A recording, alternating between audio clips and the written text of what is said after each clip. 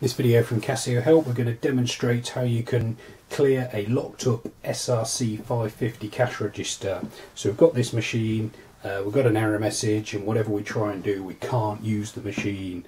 There is a way around this. You can do an initial clear, which to do that, you turn the key to the off position, press and hold down feed, turn the key to PGM, release the feed button, and then press subtotal.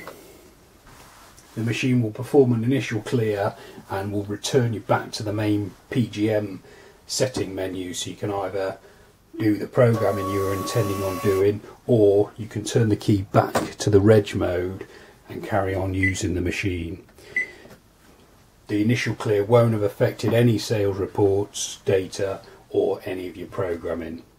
For more information on using the SR-C550 and other Casio cash registers, you can click on the video links that are appearing on screen now. You can subscribe to this YouTube channel, or you can visit casiohelp.co.uk for more. Thanks for watching.